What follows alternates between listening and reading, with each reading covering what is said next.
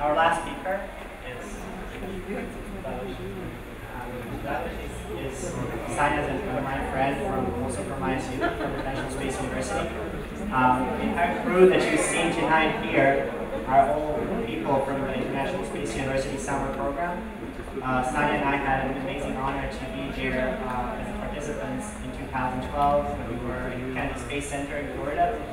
And we are kind of to blame for this entire setting, because we believe that we should share the experiences of these people and also their ideas about where the industry is going to you, and so you can have a better idea of how you, or maybe somebody you know who's very passionate about this kind of information, who you can share this information to, can participate as well at some point. We believe that we should not keep our heads closed in a society that we are in. We've learned, we had an opportunity to be all around the world and see a lot of options, and we think that this kind of information gathering or information acquiring from in an informal setting like this can be very helpful for everybody. Dragos is a very interesting guy. He's been on basically all the continents on the planet. Yeah, he's ready. You come here. And he did a very interesting set of talks with a lot of very important, influential people around the world, and he's going to tell you a little bit about leadership. And yeah. So I'm the last one. I'm going to start with a beautiful poem. It's a poem written by the Sufi poet Rumi in the 13th century in Arabia. It's a coincidence. And Rumi says that the breeze at dawn has secrets to tell you. So do not go back to sleep. You must ask for what you really want. Do not go back to sleep. People go back and forth between the worlds at that hour. So do not go back to sleep. You must ask for what you really want. So do not go back to sleep. And the question is, how many of us really know when they wake up in the middle of the night what they really want to do in life? What is their burning desire, their burning passion? How many of us know how to listen to the voice of the heart speaking to us before the dawn?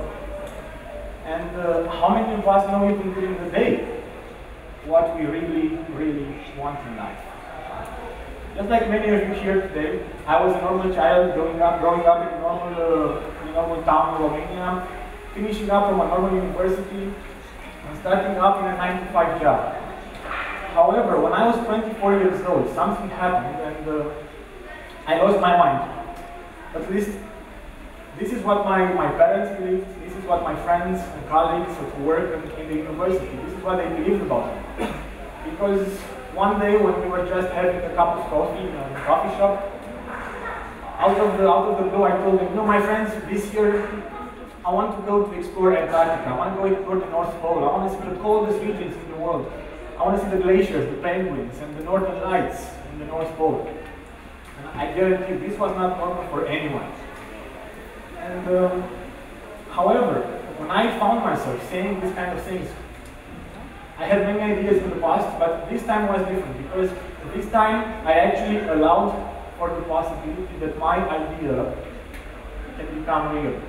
So I had no money, no high connections, I didn't have any idea of how can I do it. Okay, how you're just a guy from Eastern Europe, how do you travel to Antarctica? You have no money, you don't know who to call, you have no idea how to start.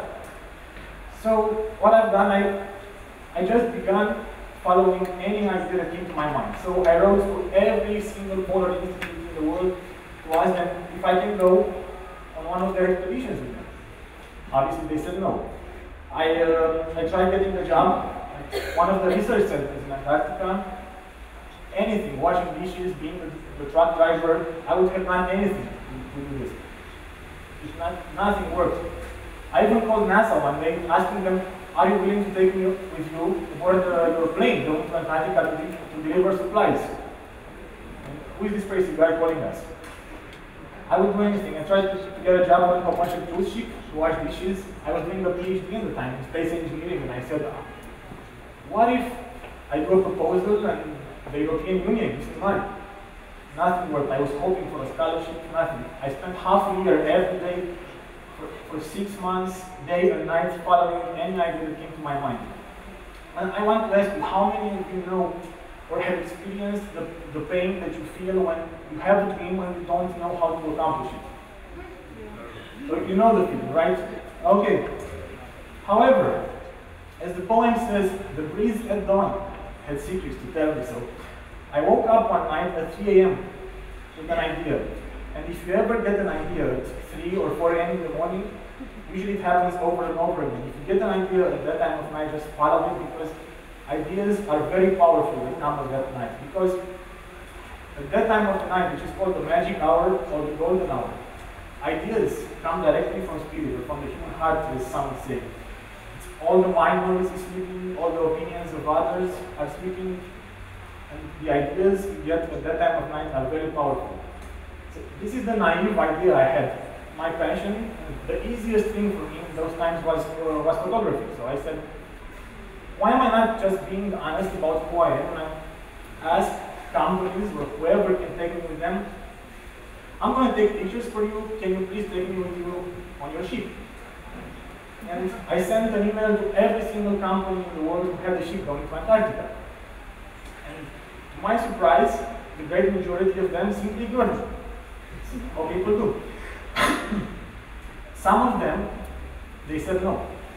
But only one, a single company from South America, the other side of the world, in Chile, they said yes, welcome aboard. You know, when that happened, I couldn't even believe my eyes because I didn't have a professional camera, I had no equipment, but I just sent the idea and they said yes. So anyway, I borrowed all the equipment I needed and I went to explore the South Pole. See the penguins, the glaciers. From there, I flew directly to the North Pole to see the Northern Lights. This is again the North Pole. The idea is that's how powerful your ideas, your actions, your persistence, your prayers, your hopes, your heartfelt desires are. And in the following years, I had many similar ideas, and some of them worked, and some of them were complete failures. For example, I organized with some friends from the Romanian Space Agency the first simulation mission for planet Mars. As my colleague here asked me. And then I finished the best space university in the world, the NASA Kennedy Space Center. But I didn't know what made the difference between projects and ideas that failed completely and the ones that did work. And they worked in a surprising way. So for that reason, I had to learn two things. And usually if you read self-help books, if you go to seminars or attend to lectures, not many people will say this to you, but believe me, it's true. I'm sure that you have experienced them. First of all, following your dreams and following what you want to do in life, it's very, very, very hard. It's hard, it's painful, and the dreams you have are so fragile they can fall apart in any moment. And number two, the pain you have, the pain of you not trying, is a million times more terrible, more excruciating than the pain of you trying and failing again and again and again. So in order to be able to share this thing with you, I had to find out, because I'm a scientist and I don't believe in all the mystical things happening or you can see on the market, I had to find out from the best minds in the world what allowed them to reach such high levels of success. People who spent decades working on their visions, what allowed them to go all the way to the end. I had to find out what was the secret that the breeze at dawn told me and what is telling each one of us. So 6 years ago, I began a journey on 5 continents from South America, North America, all the way to Europe, Asia, and Australia, and down in New Zealand. Speaking to some of the best scientists, some of the best minds in the world, to discover how did they do it, how did they think, and how we can do the same. Just to give you some names. I had the chance to speak to work. A dear friend of the person from NASA, the director of NASA, who built Hubble Space Telescope. And he spent 15 years working on Hubble Space Telescope. It's the masterpiece of technology and innovation. It's the crown jewel of NASA and the holy grail of space exploration that National Geographic calls Hubble. I had the chance to work with a professor from Stanford who sent 3 robots to Mars. He's in charge of the Mars project, he put curiosity, he put spirit and opportunity, three of them together successfully on Mars. And I asked them, what made you persist for decades to work and to fail and to go? Because it's not easy to send a robot to Mars. What allowed you to do all these kind of things? And they told me. And it's one thing and one thing only. Secondly, I wanted to see if this information is complete, because when I was young, I wanted to become a musician. So do musicians work in the same way as scientists? So I had the chance to speak with rock stars. Guitar players like Steve Vai who turned music into magic with their instruments, and they say the same thing, and one thing only. And then I flew directly to Asia to speak with Buddhist monks, and I wanted to learn from them. What is the secret that they know that allows them to just spend decades walking around without any shoes in the streets of Colombo in Sri Lanka? And simply everything they were doing is just share their love, their compassion, their kindness, and their wisdom. Everyone could listen. This is what they were doing. And everyone said the same thing. Everyone said one thing. And it's so simple that sometimes so difficult to do for us. And that thing is, and this is the thing that the prison don has to tell you. You have to be in love with life. You have to be in love with what you are doing. And not just at a superficial level, but really deep down in your heart, you have to be in love with what you're doing. All these people, they loved building spaceships. They loved traveling into space. They loved their science. They loved playing music. They loved touring the world with the band. They loved their spiritual journeys. And I have understood why some of projects that I had failed and why some succeeded. Because I was in love with the ones that succeeded, and I didn't care so much about the other ones. That's the key. The question is, what do you care so much about in life? What is it that lifts you up and makes you smile all the time whenever you think about it? Now, how many people here are over 18? Right, okay.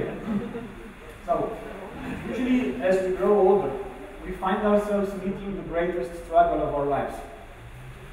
Usually, especially in those times, we are filled of anxiety, we are filled of fear about what the future will bring. The media is feeding on our fears. But sometimes, sometimes we try, almost always we fail to answer the question. And the way we answer this question changes everything. And simply the question is, who am I? What's my purpose in life? How can I be more happy? How can we even dare to be happier, to ask for happiness when we don't have the courage to be honest with ourselves? That's the key question that I'm asking grown-ups. How can we ask for happiness when we don't have the courage to live our truth? So the only way to be free in life and to be in love with what you're doing is to have the courage to live your truth, to know who you are and to be who you are in every single moment of every single day. That's what it means to be authentic. That's what it means to be in love with what you're doing, to know who you are and to be who you are in every moment of every day. Now you're probably wondering, what's the connection of being in love and doing the things that you have to do in life? And maybe authenticity and doing what you love is like an esoteric concept. It's not so clear. The thing is, we come into this world with the technology inside our bodies that allows us to know from the very beginning if we are heading in the right direction and if we have the chance to work together. And this technology, some people call it the technology of prayer, some people call it the science of bringing miracles into reality. This technology has been removed from our most sacred texts. This technology is so simple to understand. Think about it for a moment. Imagine a horse, a carriage, and a driver. What is the only way for this ensemble to go somewhere together? The only way for them to go together is to go into the same direction. Now, the driver is your mind. The driver doesn't have the power to put the entire ensemble together, but it has the power to give a direction. I'm going that way. The horse is your emotions. It's the raw energy of what you love in life. However, you have all seen how dangerous emotions can be in our world without a mind to guide the emotions. And the carriage is simply our body. Without mind and without emotions, is just that. But this is the key for the three of them to go together. The moment you align what you think with what you feel and with what you do, the moment you align thought, feeling, and emotion, and this is the whole paragraph, the moment you align the three together, you make them as one. In that moment, you say to the mountain, mountain, move away. And what will the mountain do? The mountain will not go anywhere. But in that moment, you will have found the power within yourselves to climb the mountain all the way to the top. That's the power that we carry within ourselves. When you are true to yourself, when you act as you feel and as you think, that's when you find yourself the resilience to fail, the confidence to fail, to keep on and to keep on keeping on. And when you're authentic and you are true to yourself, in that moment, every hit, every blow you receive will only make you stronger. And I love this quote from the movie Rocky. And Rocky says, in life, it doesn't matter how hard you hit. It only matters how hard you can get hit. How hard you can get hit and continue moving forward. How hard you can get hit and continue moving forward. When you are being true to yourself, every hit you receive makes you stronger.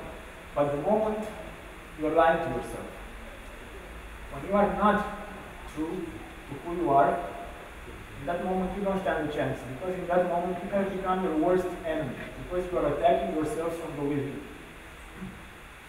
So when you become authentic to yourselves, when you think and feel and you go and you do and take actions in the same direction, in that moment you learn the secrets you don't have to tell you. So, can I put that music a bit louder? I want to leave you the final thought. And we are 7+ billion people in this world today. And from these 7+ billion people, there is no one like you. Think about it for a moment. You are totally and completely unique. And nobody can become you, nobody can be you. And from these 7+ billion people, if you do not become who you are really meant to be, then who can? If you are not in love with your life, who can be? If you don't follow your dreams, if you don't listen to your own heart, who can do it for you? If you don't have faith in yourself, if you don't believe in your dreams, if you don't see how powerful you can be, who can do it for you? And if you don't see the beauty that's within yourself and around you, to the left, to the right, behind you, and if you're not kind to yourselves, if you're not kind to the others, there's no one to do it for you. So, before I say goodnight, I want to say thank you. I want to say do not condemn who you were yesterday. I want to say bless the person who you are today, because that's the most important thing. And I want to say dream of the one who you can become tomorrow, because that's the real power that you carry within you, to be who you really want to be. So thank you and good night.